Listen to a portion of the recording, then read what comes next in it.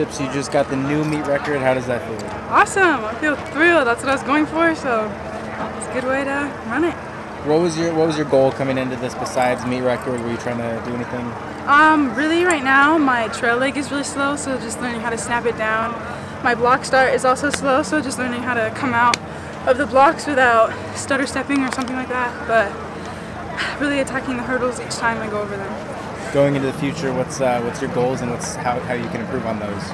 Ooh, that's a good question. My goals for the future, probably to be able to keep up with those amazing girls like Tara Davis and all the people that run in her conference. It'll be hard, but just work hard for what I want and know what I want also. So, yeah. What meets are coming up for you? Next weekend I have Mount Sac, and then this Wednesday I think we have just a meet with Vista.